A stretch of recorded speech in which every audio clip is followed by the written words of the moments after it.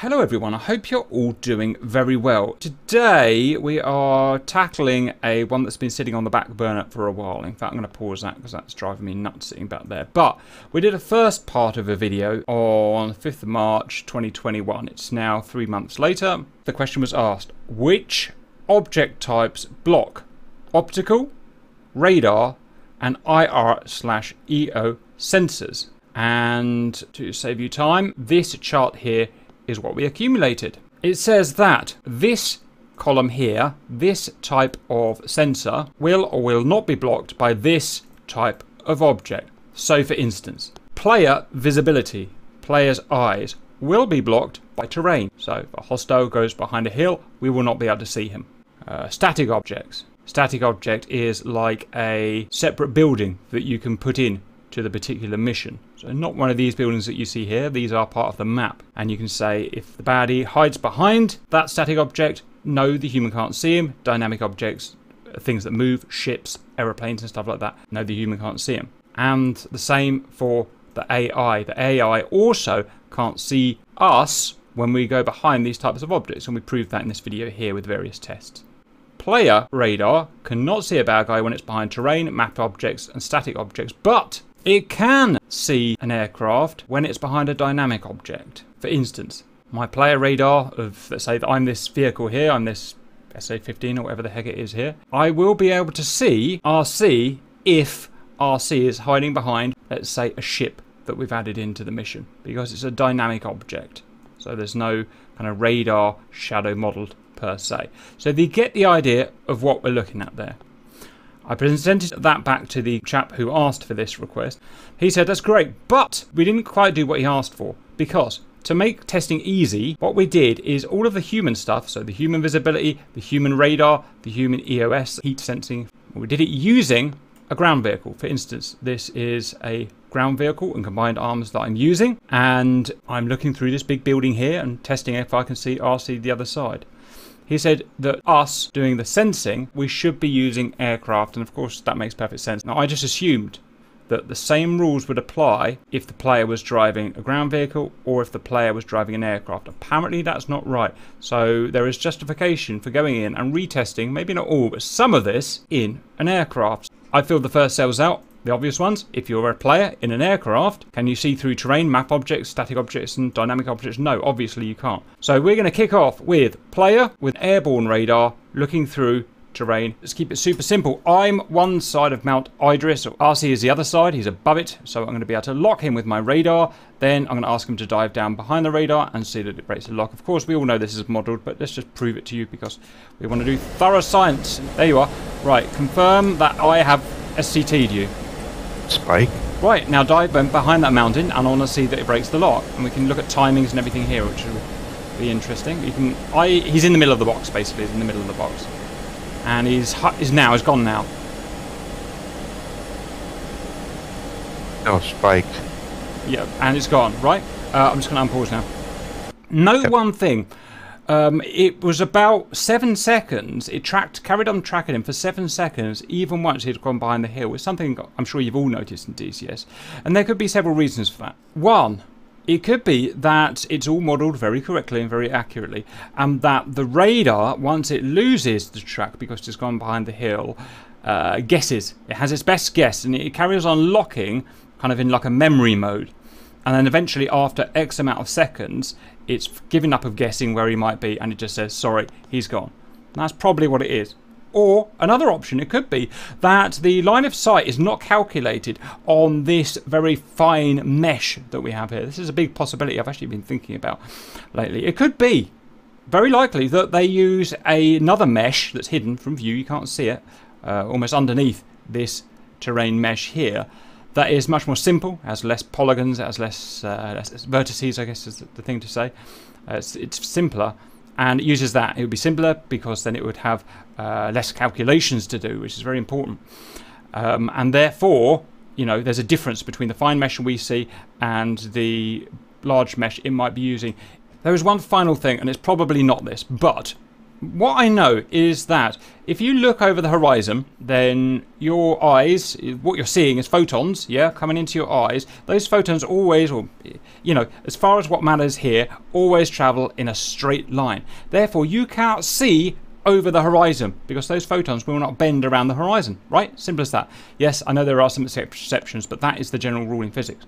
Now, if I fire my radar, which is not using these photons over the horizon, believe it or not, a radar will actually bend around the horizon, not massively, it won't go all the way around the world, but it will go around a few degrees, hence why you can actually look over the horizon slightly with radar, hence why ships will see other ships at a distance where they can't see them with their eyes, because the beam will bend slightly around due to reasons that I couldn't possibly hope to understand. That's interesting. What if it's a kind of modelling of that, where the radar beam energy is being slightly refracted around that mountain, and so it's picking him up when he's slightly around the mountain? Wouldn't that be interesting? So there's 3 possibilities there. Possibility 1's probably true. 2 is probably not, but it's interesting. 3 is probably not, but it's interesting. Please let me know your thoughts. I will stop gabbing now and carry on. Second test, map objects. These are things that are on the map by default. They are treated differently to static objects, which are things that you can put down. It's obviously going to be the big building. Get my radar pumped up and sorted. There is RC. I'm going to lock RC. Tell me when you think I've achieved a lot. Can you get some more altitude, please? About 500 feet, I think, is going to be suitable. Ignore the diamond. I thought the diamond was he's in a box. He's in the middle of the box. He's there. I'm now going to move so that he's highlighted behind the tower. Are you still miles away from the tower? Yeah, I'm a little ways. All right. Okay, he is now behind it. Let's see if it retains lock. Interesting study this is. Yeah, I locked him. He's just popped out the other side, so I'm just going to adjust slightly. Tower's pretty narrow. If there's any refraction, it would... Well, that's the interesting thing. And here, okay, he's firmly behind that building. I'm firmly locking. Let's go right the way to the building, and let's see, because if there is a slight refraction of that radar, then that will be kind of eliminated as we get closer, because the angle would have to get bigger. If this refraction theory is even real, I don't really know. You know, I know it goes around the Earth's crust, if you like, a little bit. I don't know if it would refract around buildings and stuff. I'm not going to pretend to understand that. How close are you roughly? I'm about 10 miles. About 3 or 4 miles, if that. Yeah. So like is the waypoint on the building? Yeah, I think it is. 4 miles. 4 miles. I am 3 miles. And it's clearly seeing them through. We'll go right up and smash our faces in it. So even if we were getting some sort of bending of the beam, there's no way it would do it now, because you need 10 degrees. 7 miles. Yeah, I'm 1 mile. I've now got my face up against this thing, basically. It's still got you perfectly locked. No, so that's it. Wow. We can say that radar shadowing, from an aircraft's point of view, is not modelled on map objects. And there goes RC's body. Well, I came through the other side. Better not comment on that because it'll get demonetised, but that's interesting. Next, we are using a static object. This is a building, or something like that we can put in that does not move, doesn't move, you can't make it move, but it is placed by us. It will have slightly different rules in the way it works to DCS world. Are you ready, RC? As RC, STT on. Right, he is brake right in the middle of that box.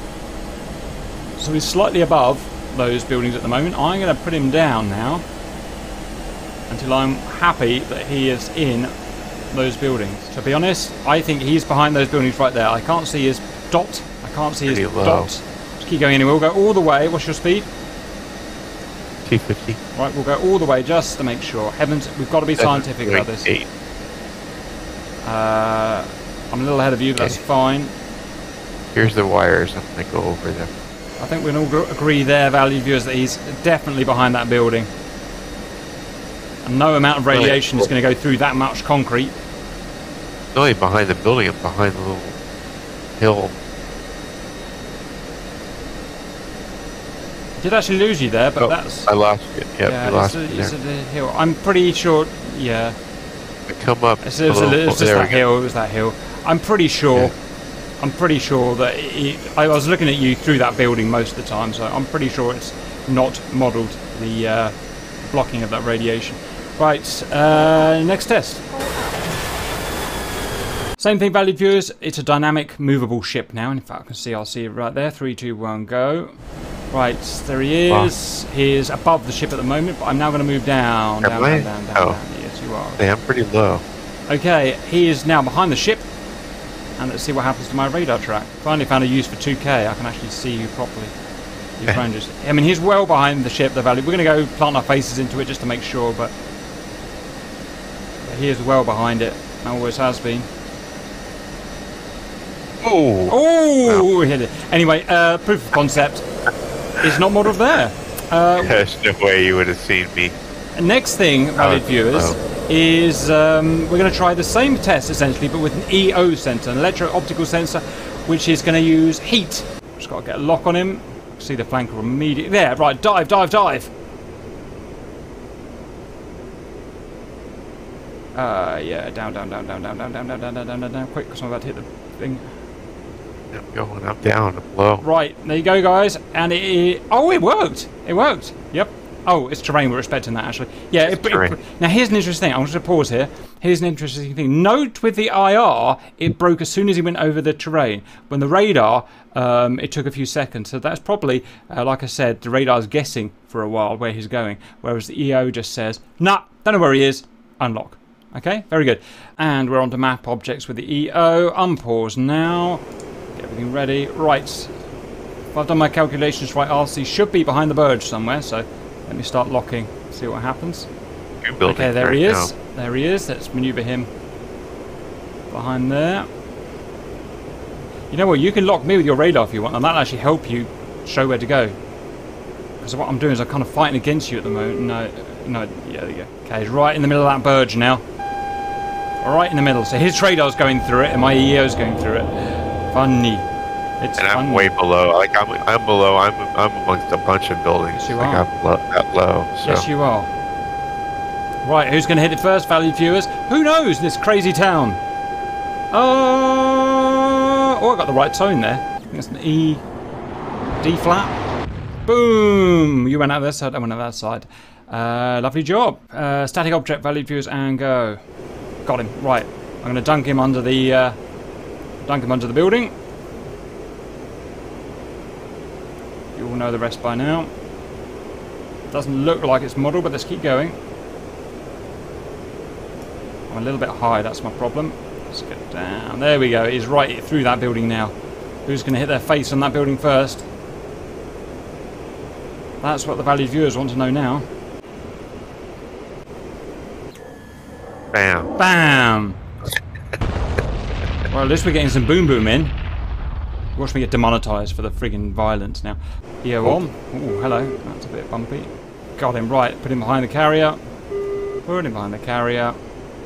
Come on down, flank it down, down, down, down, down, down, down. And he's behind the carrier. And I have an EO lock, retaining an EO lock. Let's get as close as we can to the carrier.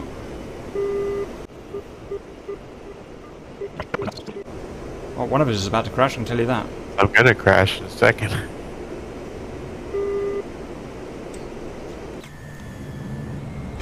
Boom! Oh, simultaneous carrier crashing. That should be a new sport. Right, not modelled, out we go. And welcome to everyone's favourite part of the video, the dataset. There's nothing that gets me more horny than a good DCS dataset. So this one here was from video 1, this one here is from video 2. What we can say is that human visibility, obviously everything is modelled, okay? Human radar, while airborne, this is airborne stuff only, so we are in an aircraft and the guy I'm looking at is in an aircraft. Terrain does stop my radar. Map objects, static objects, dynamic objects don't stop my radar. It sees through them. EOS exactly the same. Terrain, yes. The other three, no. In terms of AI aircraft, looking at us in aircraft, terrain will block their visibility. Terrain does block their radar. Terrain does block their EOS. We don't even need to show on a video. I can tell you that right now from 5 years of experience. You know, you can just break a lock by going under the terrain. These ones, the orange ones here, we just found a little bit too hard to test. It's very hard to get an AI to fly exactly where, do you know what I mean? When it's attacking you, the last thing he wants to do is fly like we were flying there. And to be honest, life is a bit too short. So we're going to put them as ambiguous slash... Well, no, I was going to say it doesn't matter. It does matter because you want to know whether you can hide from an AI behind a building or not. But you're going to have to figure that out yourselves, I'm afraid. In terms of, is that good or bad? I mean, it's presumably not realistic. I don't see why a radar would shoot through a building or a ship, but that's just the way it's modelled. I mean, there's always give and take. So it's bad because we're pretty sure that's not realistic. However, it's good because there's a lot of processes that need, especially when it comes to dynamic objects, extra processes, line of sight checks that need to be done. So it will slow your game down. So I don't know how much by, you know, that's all way above my pay grade. But that's that there. I've got nothing else to add. RC, anything to add to that data set? Nope. I hope you enjoyed it and see you later.